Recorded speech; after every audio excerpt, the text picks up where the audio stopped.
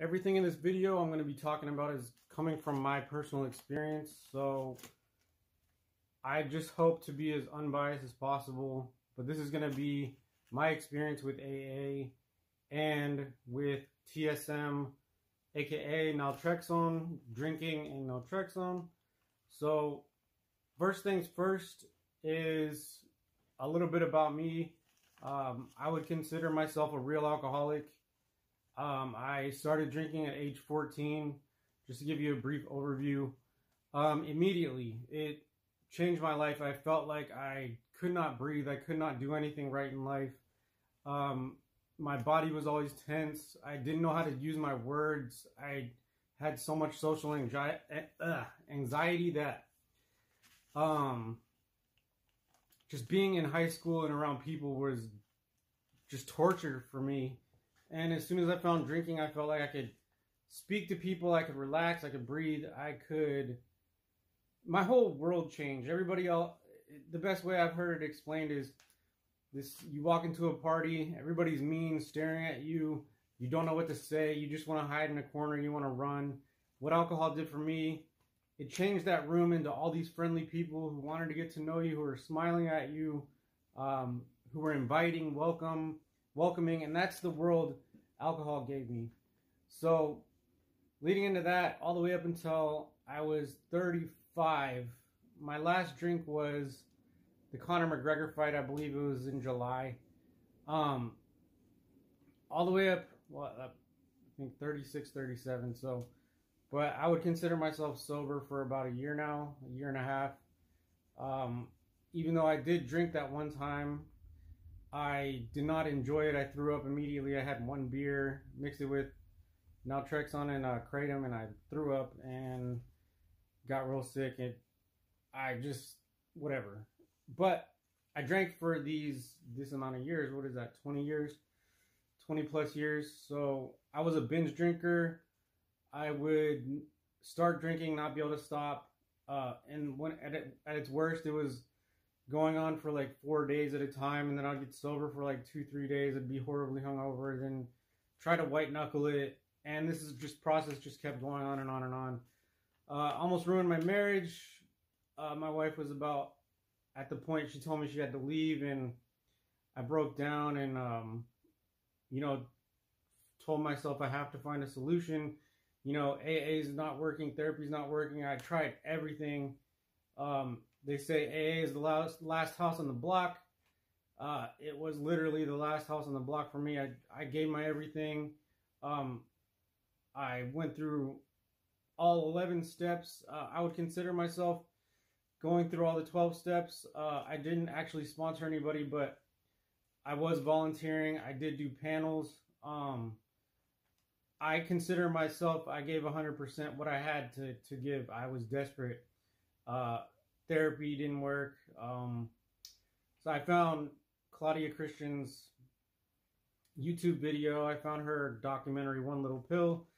Started on Naltrexone. Immediately I knew this was going to work. It took about a year to get to full extinction, and now I'm completely sober. So I just want to get into the positive and negatives in my experience, what the differences are in AA, what I have found. I was in AA. My first meeting was around 20. My last meeting was around 35, 36. So I was in AA, in and out for about 16 years. I'd say in total, with the years counted out, probably about 9 to 10 years consistently. So I have a lot of experience with AA. I have a lot of experience with sponsors. I have a lot of experience with rehabs, going to rehabs, and just knowing what these treatment centers and what AA is about. I've been to tons and tons of meetings in different states, different types, open meetings, closed meetings, men's meetings, like little meetings with like 4 people, huge meetings where there's speakers. So I just want to give my experience on what AA did for me, what's positive about AA, what's negative about AA, what's positive about the Sinclair Method and Naltrexone, and what's negative about the Sinclair Method and Naltrexone. And I really, really hope this adds value to you if you're struggling with alcohol, if you're a parent or a loved one of an alcoholic and you're looking for some clarifications, I hope that this video gives that to you. So I just want to get started. I don't want to waste your time. I've written down notes on AA, so I'm going to just get started. The positive in AA. The 12 steps are, I believe, divinely perfect. Now, what do I mean by that?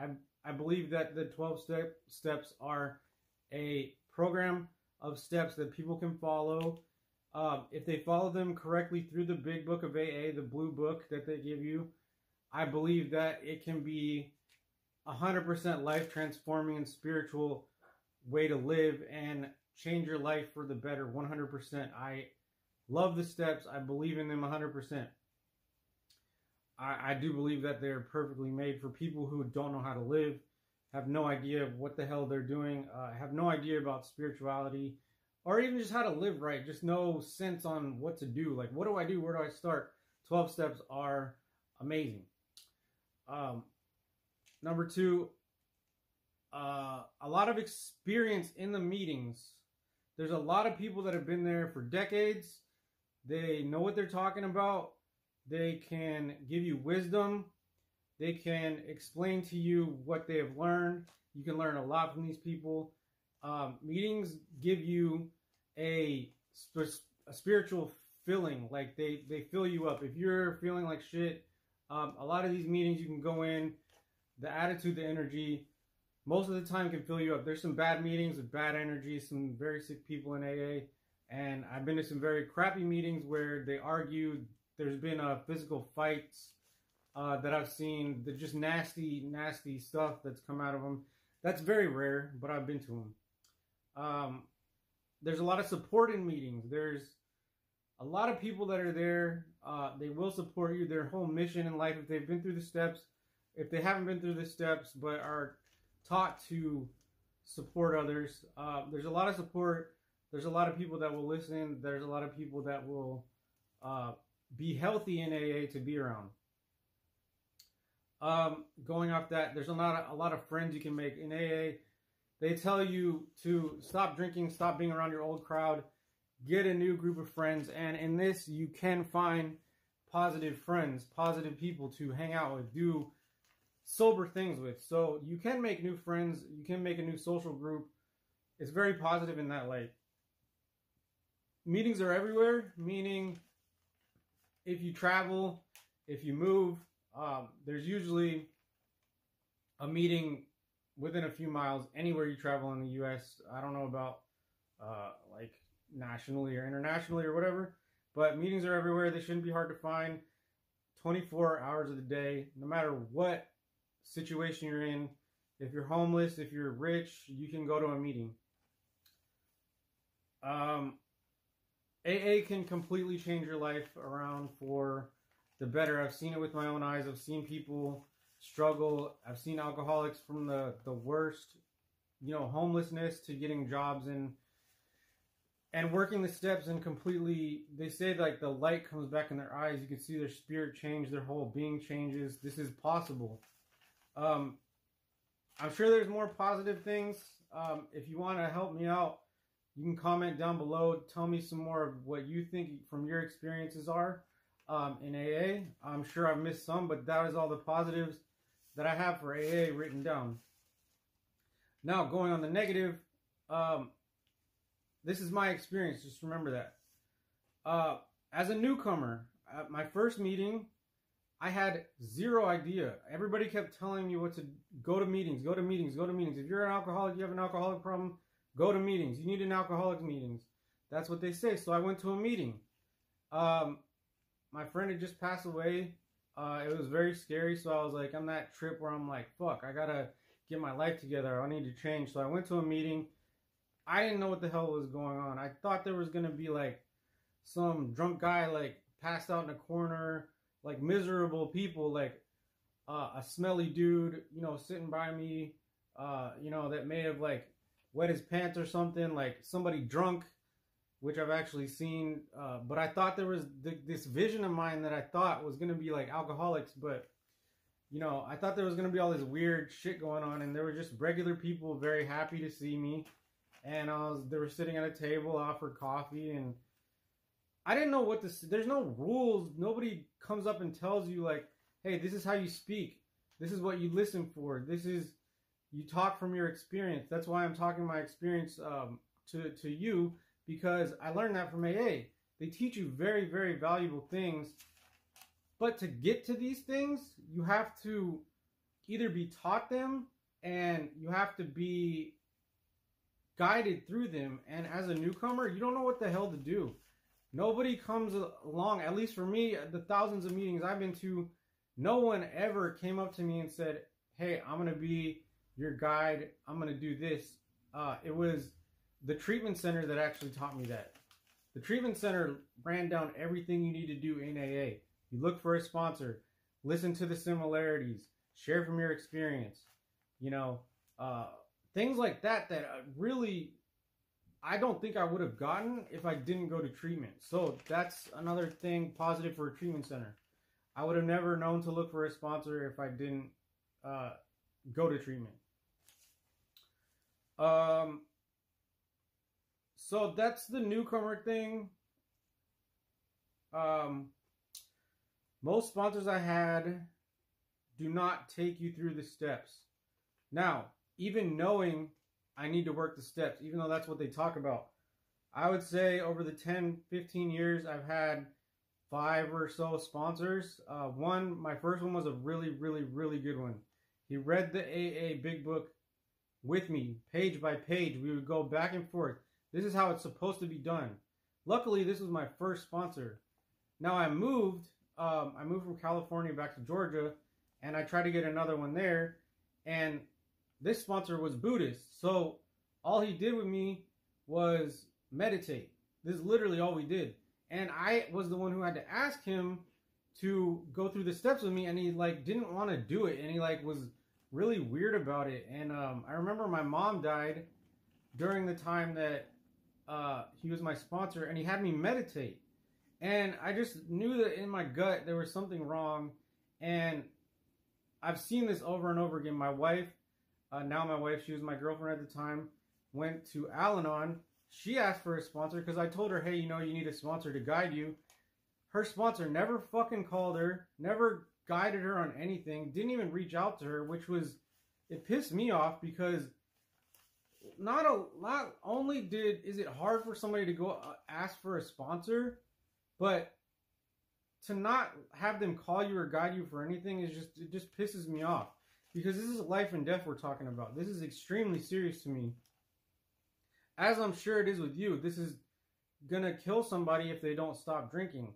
So when I talk about this, I talk about this with passion, because this almost cost me my fucking life. So it gets me emotional. My point was, most sponsors that I've had over the 5 or 6, if they did take me through the steps, it was very, very slow. And it was only 2 or 3 sponsors out of the 6 that I had. Half of them just wanted to be my sponsor, just wanted to talk to me, just wanted to fucking... They wanted me to come over and like wash their car, be of service. And this is before we even got to the steps. They're like, come wash my car, come clean the leaves, come help me paint, come do this, do this, do this. And nowhere in the fucking big book do I hear that you need to come do work for somebody else and not go through the steps. So that was looking back on that, it just kind of fucked up to me. But I was supposed to follow everything that my sponsor did. No questions asked. You're just supposed to follow blindly. And I would argue that that is 100% bullshit. If they take you through the steps as outlined in the big book, yes, that's a great sponsor. But there are very sick people in AA, and some of them, unfortunately, can become your sponsor. So I would look out for that. AA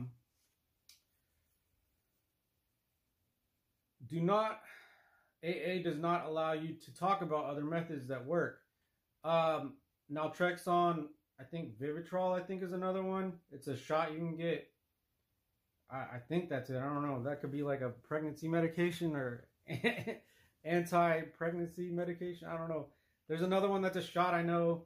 But Naltrexone, the Sinclair Method, you are not allowed to talk about that. You're not allowed to talk about religions. There's rules. Obviously, it's an anonymous program. You're not allowed to talk about who's in there, but everybody does it anyways.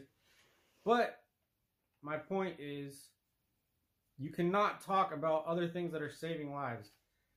Another negative about AA, it's sporting a 3% to 10% success rate from people who go in there to treatment centers.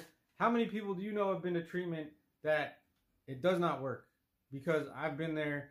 People go 3, 4, 5 times that run out of insurance, and they have to pay out of pocket, and it doesn't fucking work, and it costs them money, costs them stress, and they sell you false hope.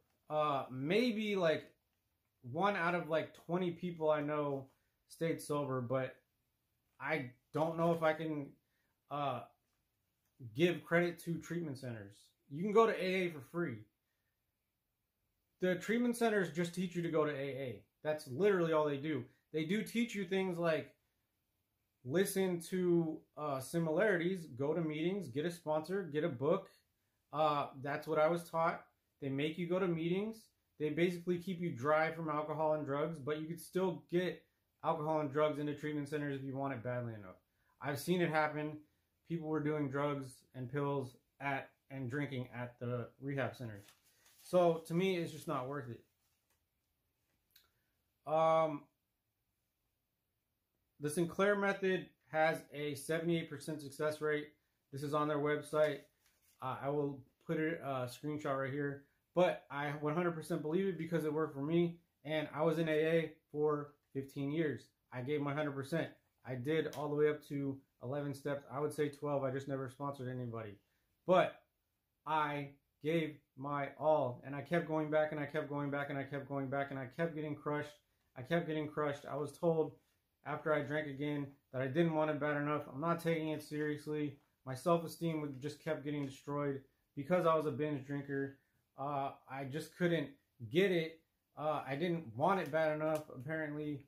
And it's just devastating to hear as an alcoholic to be not welcome or made to feel like shit when you really are a binge drinker. You keep going to meetings, but you can't stop drinking. It's just horrible. It's a horrible cycle to be in. That's why I call this step 0. It's that cycle where you can't even get to step 1 because you keep drinking. And even after working the 11 steps, I would argue they are amazing. Without the 11 steps, I still wouldn't be as spiritually healthy as I am today. But I kept drinking, and I still don't know why, because I went back with my sponsors, and I went back and did them. And you could argue that I never sponsored anybody, but I believe I still would have drank. I had that crazy fucking mind. I just don't even want to get into it. AA is very black and white. And what do I mean by this? You count your days. You count how many sober days you are. You have your birthdays. So it's like this thing where you add up these days and it's very black or white. Either you're sober or you're not sober and you start over. There's no progress. There's no progress. Let's say you're a drinker that binge drinks every night. You have like 2 bottles of wine. You have like a fucking half gallon of vodka, whatever it is, every night. If you make progress to maybe just drinking on weekends and not being hungover every day, I would say that's progress. And then you move to maybe drinking like 2 times a month and you're hungover for 2 times a month.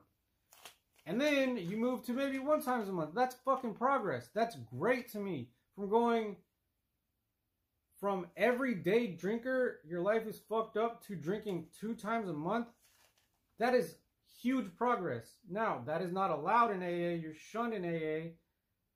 And you have to go back to 0 days. And this makes you feel like shit. There's a lot of shame involved. There's a lot of lashback from the tribe. There's a lot of judgment. Even though they say they do not judge you. I've been there. I can tell you that's bullshit. They do judge you. It feels like shit. You feel like you're not worth shit. And you have to go back to 0 days. You have to get a new chip. You have to become a newcomer. All this shit. And with Naltrexone and with... Also, let me go back real quick. If you drink again, 9 times out of 10, it will start out like, oh man, I could drink again. I'm not an alcoholic. And then, you know, a week later, a month later, you're fucking drinking 4 days a week. you're binging 4 days a week. You can't stop drinking. You're in a blackout and you don't remember what the fuck happened 3 days ago. And it gets worse, right? You never get better when you're drinking. The problem always gets worse. This is my experience. My binging always got worse. I got madder. Your emotions get into it. You just want to drink even more because all the shame and the guilt, because you're like, man, I can't get this. Everybody's saying that I don't want it. All this shit goes in your head and you want to just black out even more. With Naltrexone, I fucked up plenty of times. I didn't want to drink the last time I drank, but my friend came over for the Conor McGregor fight, and he was like, let's have some beers, man. And I was like, okay, it's part of the Sinclair Method to drink, to take Naltrexone. Unfortunately, I was on Kratom, and I didn't know you shouldn't mix the two, so I took Naltrexone, and I drank the beer, and all of a sudden, I just felt very sick. I started sweating. Don't want to get into all the symptoms, but I felt like I was going to have to go to the hospital. I had one beer and didn't feel good. Did not feel good. It was a nightmare. But if that would have happened and I had told my sponsor and I told my friends in AA, they would have been like, oh man, you know, you don't want it bad enough. And I'm not saying that this is the go-to answer. I'm just saying this is my experience. A lot of sponsors told me I didn't want it bad enough. They make you feel like shit. You have to go back and become a newcomer. Why would you feel good about that? It feels good after you accept it and after you get back on track a little bit. But like, does it feel good failing or feeling like you're failing? It doesn't. It does not feel like after 10 years, if you feel like you're at the same fucking spot that you got in when it was 10 years ago. It just doesn't feel good, at least to me. So that's the difference between AA drinking and Naltrexone drinking. There's literally like, oh shit, I fucked up, but I didn't binge. I just got sick, and it never made me want to drink again. That was the last time I drank. That was in July of last year. Let me see. If you go back to drinking, there is so much shame. I just talked about that. You want to hide it. It's disappointing.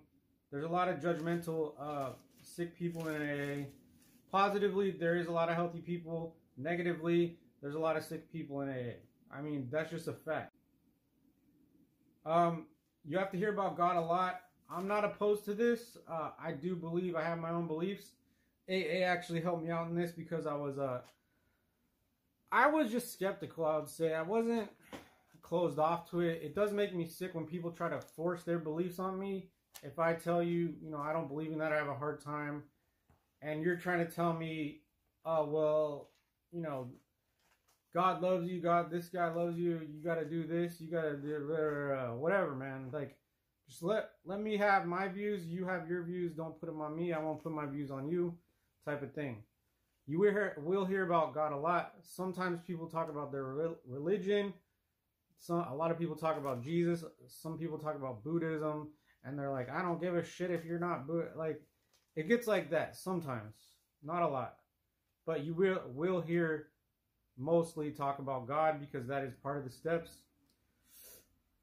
A lot of people talk about their religions even though you're not supposed to. I just said that. 70% of sponsors do not take you through the steps, let alone the steps as outlined in AA. I think I touched on that earlier, but this is such a big part. The right way to go about it is being taken through the steps as outlined in the big book of AA. The blue book they give you, or should give you, that are available at most AA meetings for free. A sponsor is supposed to sit you down, go through it with you, how my sponsor did it with me that I thought was great. He would read a page, I would read a page, or a paragraph, go through it. Every time we got to a step, what did we do? We went through that step as outlined in the book. There's no better way to do it. That's it. There's no better way to do it. Yeah, so it's just sad to me that I got a sponsor or got sponsors that either just wanted to meditate or just wanted to take me on like these fucking come over and do this type shit, wash my car, be of service, but clean my house, you know? Like, what the fuck is that? That's selfish. Another thing about AA, you're always going to be an alcoholic. I believe I'm a real alcoholic. I'm a binger for life. What Naltrexone has done for me is it has, I'm just looking at the time. Thank you for watching this with me. I'm going to have to make it another video. So what Naltrexone has done for me is, I forgot what I was talking about.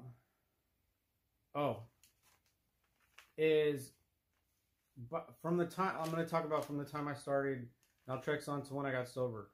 I started Naltrexone around, it was right after I got married, so almost 3 years ago. It took me exactly about a year, 9 months to a year, to get extinct, right? I stopped drinking completely, and then, yes, I did have some like mess ups or relapses, but I don't consider them relapses. Once you get to a certain point on Naltrexone, you don't get a buzz anymore. It takes away all the good feelings, dopamine hits, anything positive you get from drinking, that reward, takes it all away. And I just didn't want to drink that much. I was getting down to like 1 beer at a time, and I was just like, ugh, this doesn't taste good. And that would be it. That would be my mess up. That would be my relapse. So that's what it did for me. From the starting time to completely fucking sober, zero craving, zero worry, zero, oh man, am I gonna drink again? Every time I see alcohol, I'm like, oh man, I can't drink. No, hide it from me. No, we can't have alcohol in the house. Out of sight, out of mind. None of that shit. I can fucking have beer in the house and not want it. Choose mentally to not want it. How many alcoholics can you say have gone from binge drinking to being able to choose to have beer in the house and just not want it and not think anything about it? There's no craving. There's no obsession.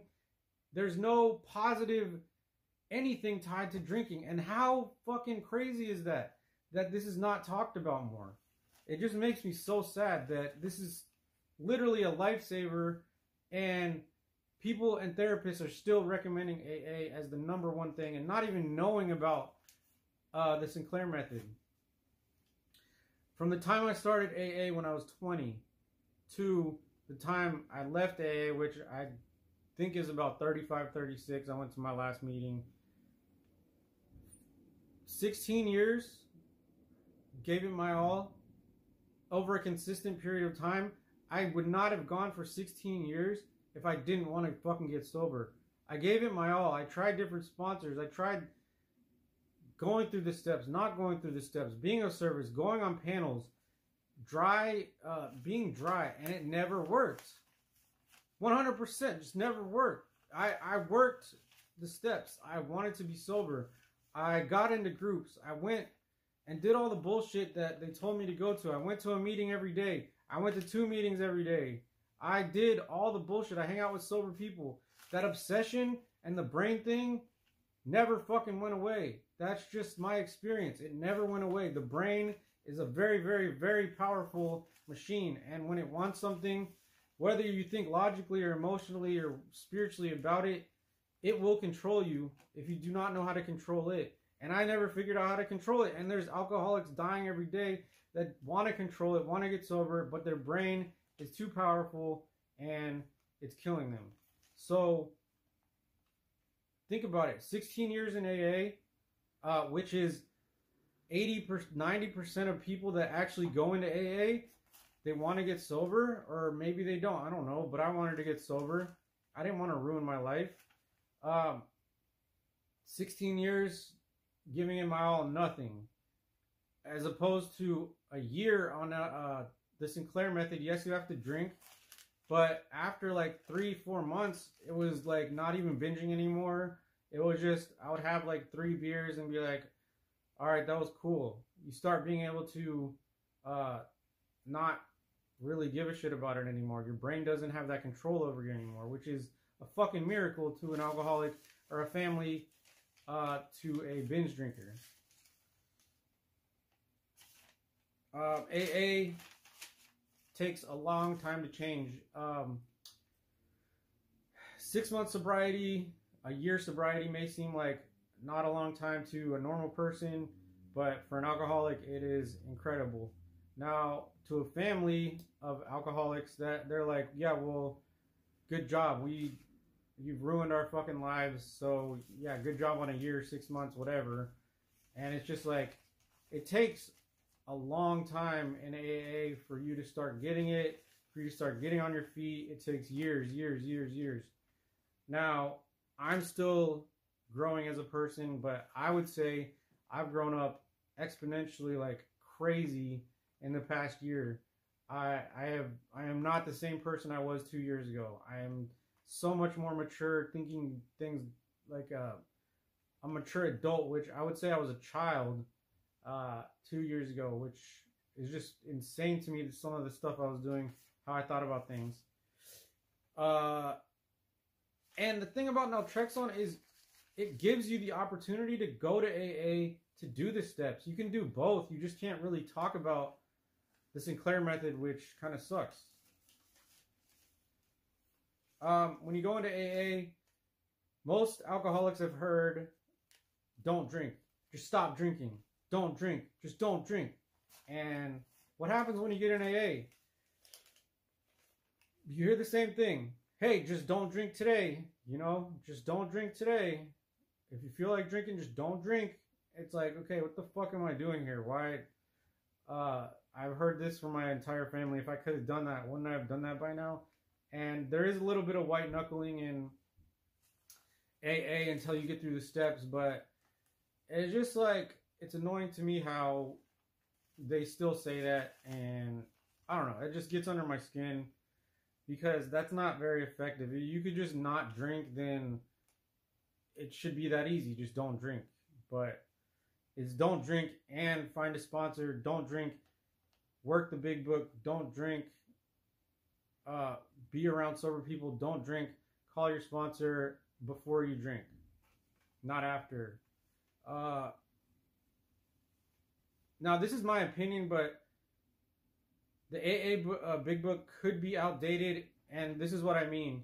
It says science may one day accomplish this in one of the parts, and I believe that we're there with the Sinclair Method. I think that science has accomplished a way to be sober. Obviously, I am living proof of that, and people just don't want to believe it. It's not, there's no real hard work that is put into it. There is discipline, and I'm a very disciplined person. You have to stick to the plan, which I wanted to be sober, so I stuck to the fucking plan. If I drink again, I'm going to take Naltrexone. I'm going to stick to the plan. I'm going to comply with the program, because I don't ever want to go back and become that person again when I was drinking. I don't want my wife to go through that. I don't want my son to go through that. I am very serious about my sobriety.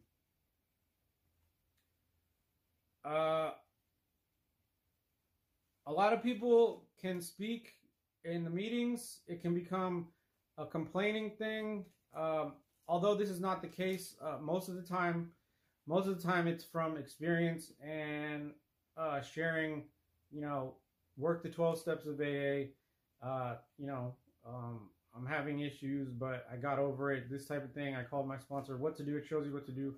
But a lot of people can give you advice that is not from the big book, this is something to work out for. I was taught only listen to advice that comes straight out of the book of AA. And this is the main core foundation that I would stick to if you do choose to go to AA. Only listen to people that speak from the big book of AA. Now, there could be like some healthy shit, like go to the gym. That's always good. I think everybody knows that they should be exercising and eating healthy and drinking water and staying away from processed shit. I mean, that's just kind of like, that's a different subject, but could be more of a social club than focusing on the 12 steps. Now, there are a lot of alcoholics in AA, but there are a lot of non-alcoholics in AA that just like the social aspect of it. Now, that's great. It could fulfill that void if you're an alcoholic that has no friends. If you're a drinker like me, I just stayed inside. I pretty much ruined all my relationships with my family, a lot of my friends, and I was ruining my relationship with my wife, and I was about to be pretty much homeless before I found the Sinclair Method. So if you find AA and you enjoy that type of setting, for me, I just don't like to be around a lot of people. I'm very introverted. People piss me off. I'm very empathic. I feel other people's energy, and it's emotionally draining to me to be around a bunch of people. So, but a lot of people go there that aren't alcoholics. They just like the social situation, and yeah, that's not good. If you do drink, you often hear you don't want it bad enough. I've said that before.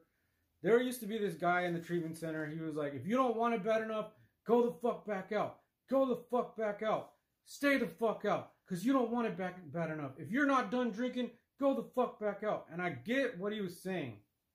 But, like, for a person like me that really genuinely wanted to stop and could not stop, my brain would just override me. That craving would be too intense that I would get a couple weeks, a month, and I would go back to drinking, and it would always end up worse. And I always thought, man, I feel so guilty because I don't want it bad enough. I don't want it bad enough. I guess I'm not to the point where I want it bad enough.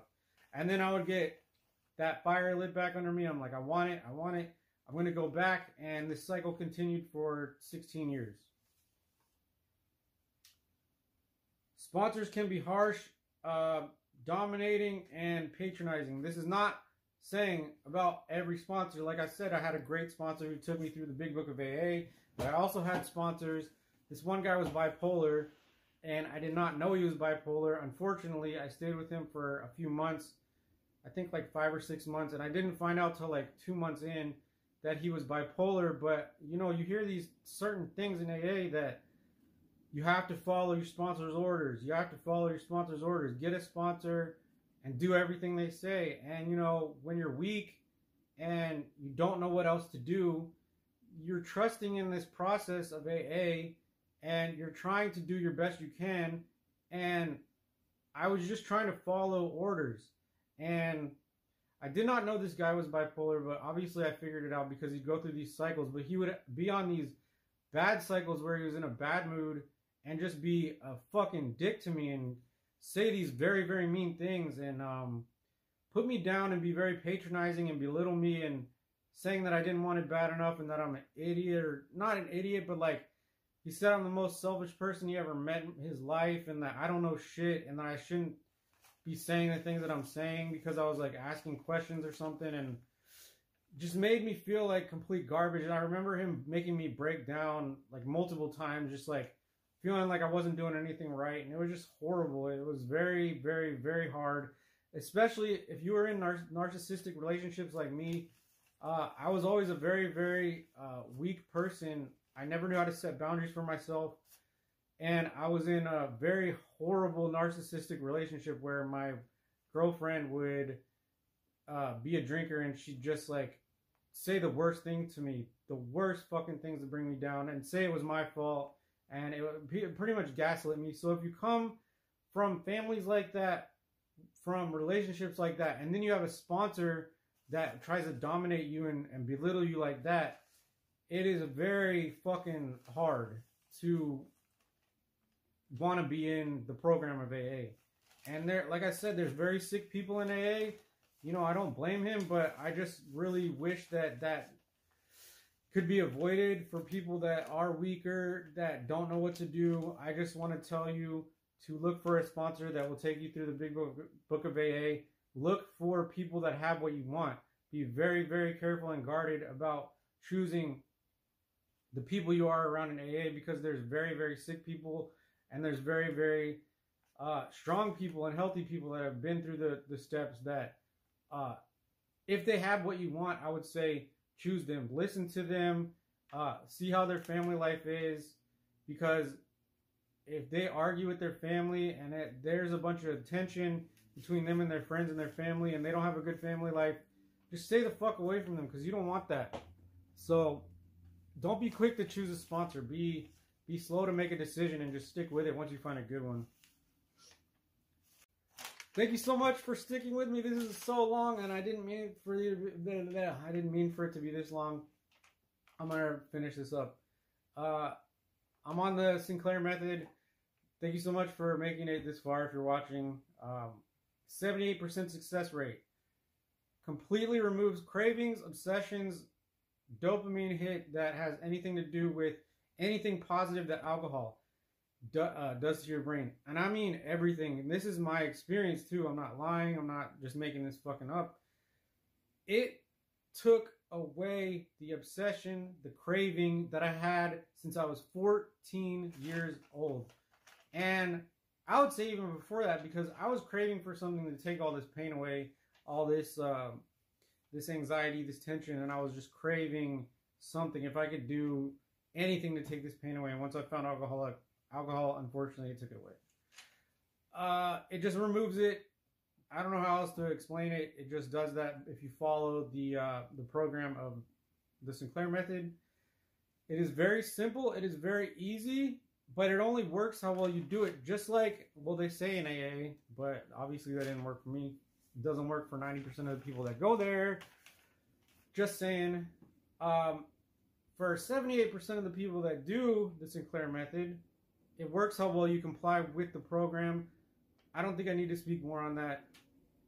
You drink only after you've taken Naltrexone an hour before, and you wait an hour after you take the Naltrexone, and then you start drinking. You don't worry about how much you drink. That's pretty much the basis and the core of the program. Allows you the option to go to AA and work the steps. Now, this is the positive thing. You can actually do both. I wish I never had all those bad experiences in AA, because I would be more willing to go to AA and do the steps and get all that spiritual growth, because they offer so much good spiritual growth there. The steps are amazing. It's just unfortunate that it's very hard to know to get a sponsor, to get a big book, to go and just get a fucking sponsor that will take you through the big book properly, quickly. Because most newcomers, if they have a day or 4 days or a week, it is like insane. Your mind is just ridiculous. You don't know what's going on. It's almost like you can't, it's like someone put a blinder over your eyes and you can't even see out of your eyes because you're living in your head and you don't know if you can make it the next hour. So, if you can go to AA, I would absolutely highly recommend it. If you could do both, if you could stop drinking and then go to AA and get that spiritual growth, do the steps, the amends,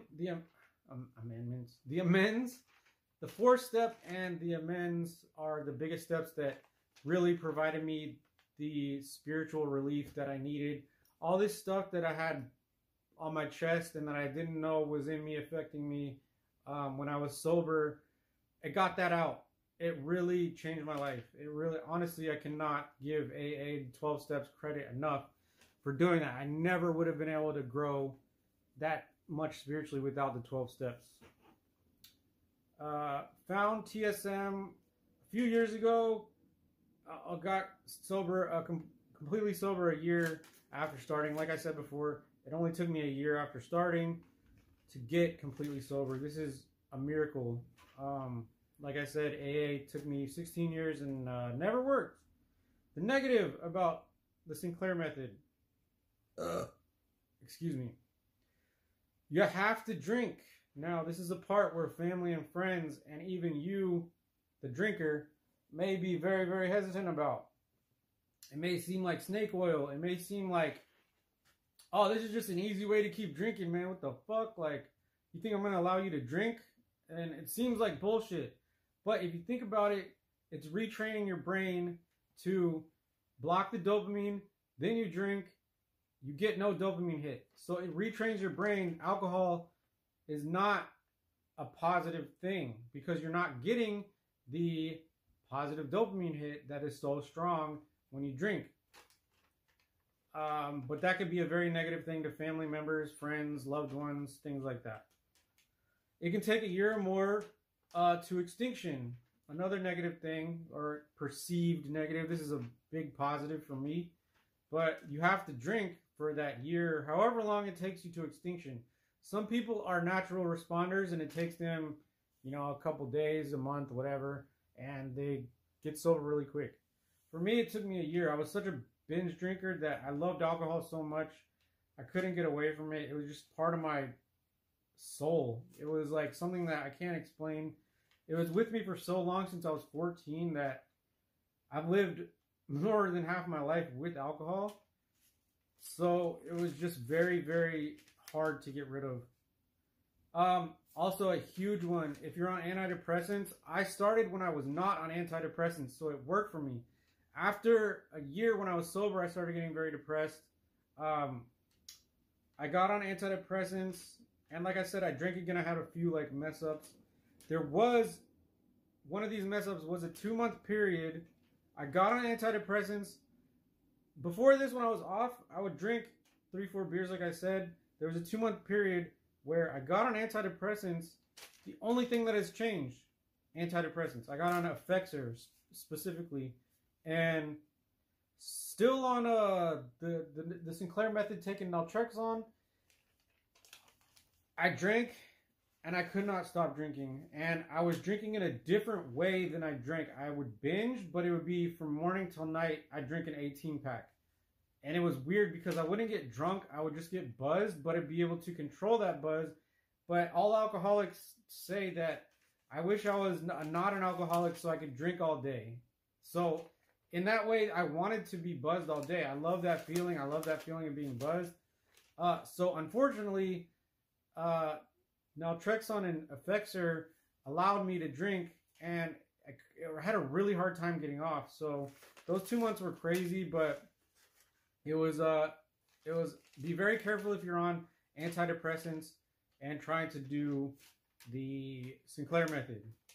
It's not widely known. It's not very talked about. Most therapists today still do not talk about the Sinclair Method.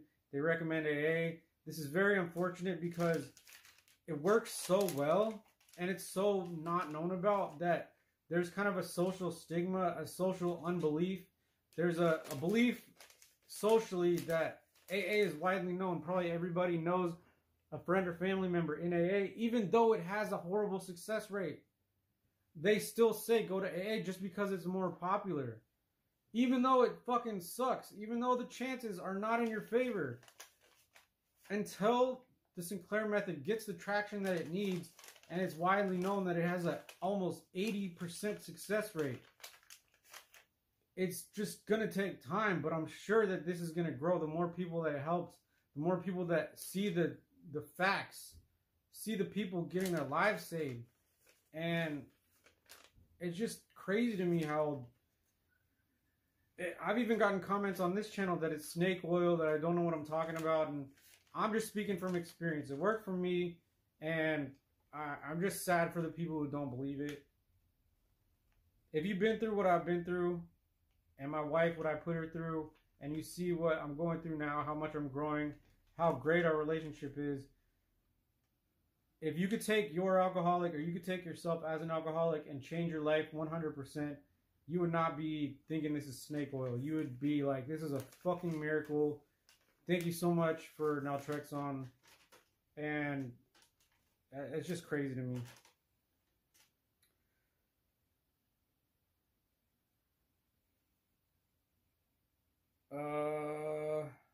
The most, I don't know if this, I forgot what I wrote down, but, oh, this is about AA. The most time I had in AA was 9 months, and you can be sober even in AA and just be miserable. It's called dry drunk. It's basically when you're not drinking and you're just fucking miserable and you're a fucking asshole and you're basically drunk without being drunk, I guess. It's like you're so irritable because you want to drink so bad. You're not at ease. You're a tense person. You want to drink. You're holding yourself back. You don't know what to do with yourself. Your mind's going crazy. You're the opposite of at peace. And you're just kind of a miserable fuck to be around. And this is me. I'm telling my experience. The longest time I had was 9 months. My mom had just passed away. Like I said, I had that Buddhist sponsor. My dad took my truck away.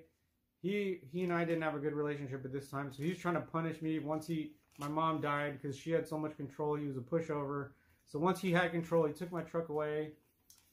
and I didn't have any friends, any family. My dad was against me. I was living at his house, my mom's house, but she died. I was playing video games 12 hours a day, drinking energy drinks, and I was fucking miserable. It was one of the worst times of my life, but I was sober. I was sober for 9 months, and I just couldn't take it anymore. The first time I got out, got my truck back, I went over to one of my friend's house, and she had alcohol, and it was just really bad. But I hope you enjoyed this. Sorry for taking so long. This is such a long video. I love you. I hope, I pray that your loved one, you get help, you get sober, and you get as happy as I am, because the Sinclair Method gave me my fucking life back. And if you understand how important that is, you will take this video seriously. I love you. Bye.